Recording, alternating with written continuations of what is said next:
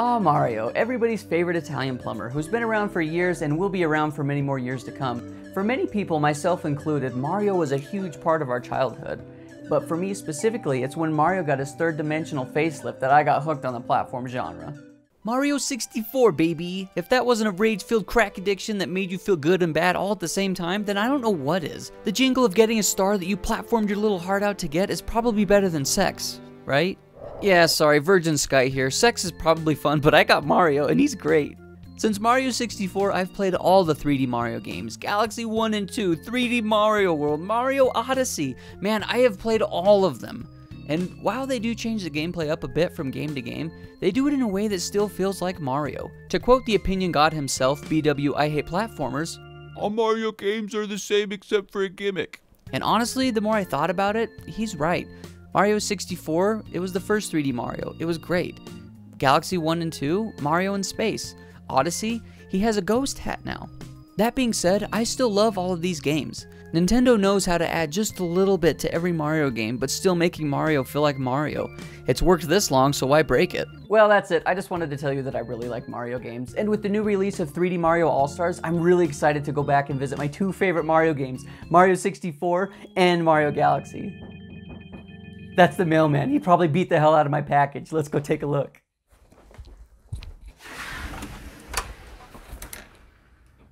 It's on fire again!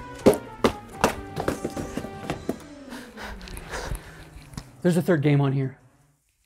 Super Mario Sunshine, the 3D Mario game that will have you saying, damn it, come on, no, shit, god dang it, Mario. Well, F me. Fuck, dude, F. What am I doing?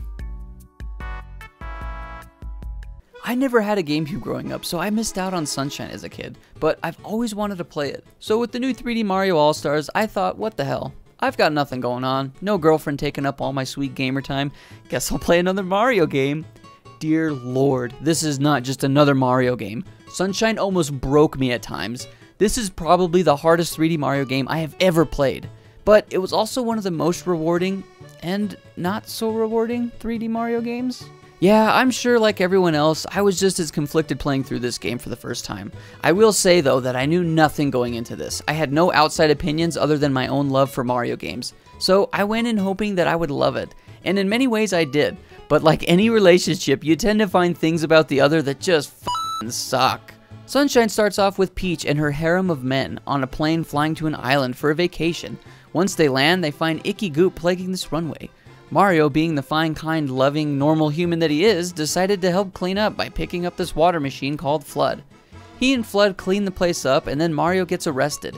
These dumb frickers arrest Mario for vandalizing Isle Delfino, even though I just got off that airplane. That one right there. Look, these two are witnesses. Peach, say something. You f***ing say something, I just cleaned you off.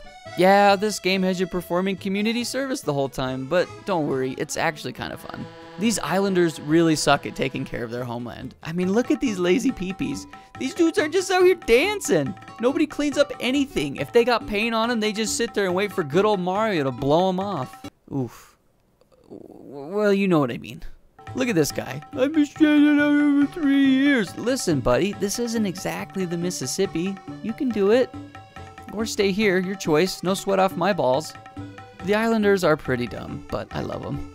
Mario in this title controls incredibly well, and with the addition of Flood, your movesets are, as Jakey would say, pretty baller ass. You can side jump, triple jump, dive, butt smash, and even belly slide.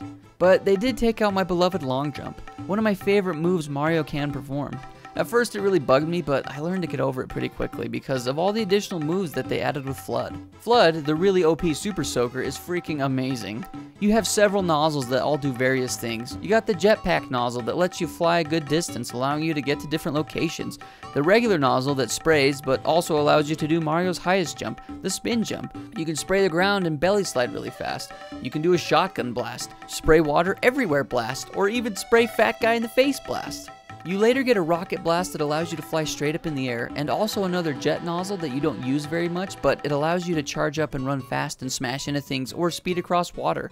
That has to be one of my favorite parts about Sunshine. I love how they say, here's what you can do, and there's where you're supposed to go. So have fun, Timmy, see you for dinner. Sunshine gives the power of choice to the player, allowing you to decide how you want to get from location to location. There really are many ways you can complete objectives, and with Mario's packed arsenal of moves, it's really up to your creativity.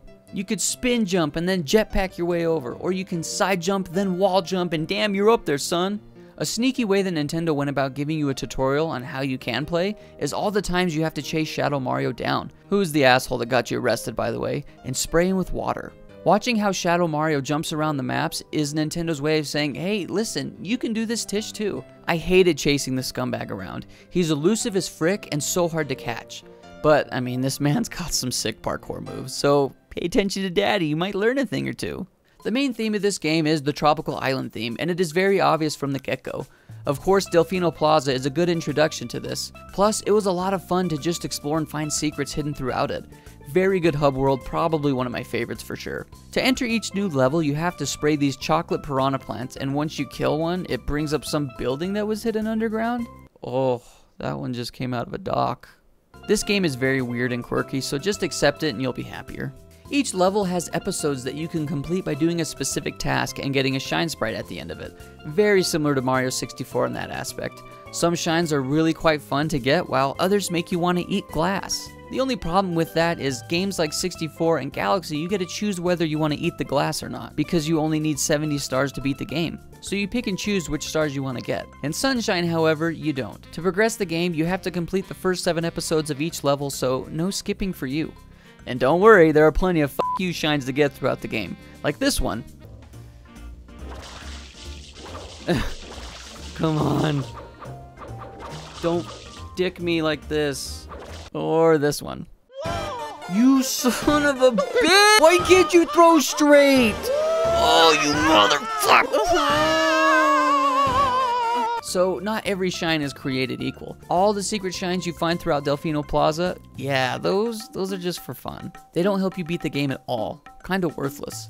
Another aspect that is pretty worthless as well is the blue coins you collect throughout each stage. You need to collect 10 and then you can cash them in for a shine sprite. But once again, they don't add to progressing the story. They're just there for you if you want to 100% the game. But I don't 100% games because I'm a filthy casual. The hardest part about collecting blue coins is that there are 30 in each of the 7 areas, but there is no indicator telling you how many you've collected in each area, just a running total. Plus, in each area, the coins are limited to each episode, so some coins you can only get by playing a specific episode. In the end, you may have to play through certain episodes twice to collect all 30. The part that was the hardest for me that I absolutely loved and hated at the same time was how this game doesn't hold your hand at all. I hated it because all the game says is go there. You get to decide how to get there, and once you get there, you have to figure out what the hell to do next. I can honestly say that most puzzles in Mario games aren't that hard, but there were so many times in Sunshine where I just couldn't figure out what the hell to do. There was this Boo Hotel where the owner was like, hey, I got ghost problems. So I said, hey, call my brother, he's a ghostbuster. But this guy was like, nope.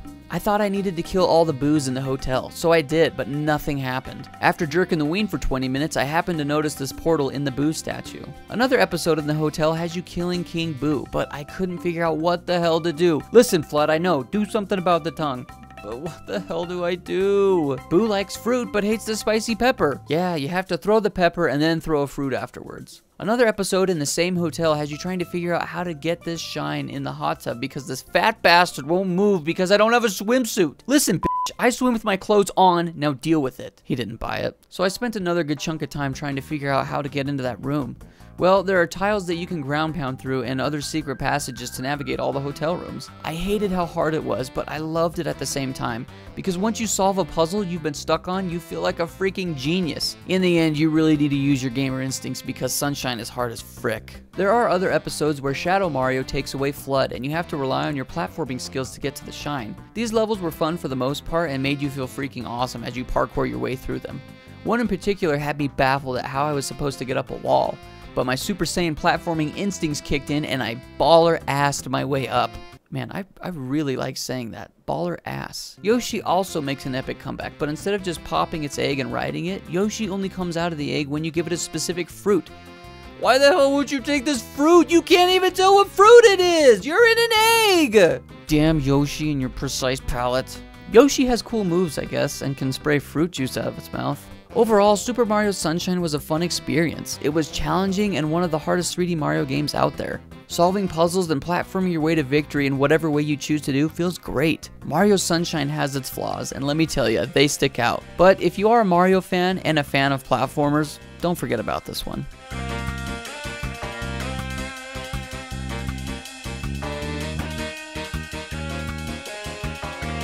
Seriously though, those chucksters can lick my hairy ass. You're committing murder!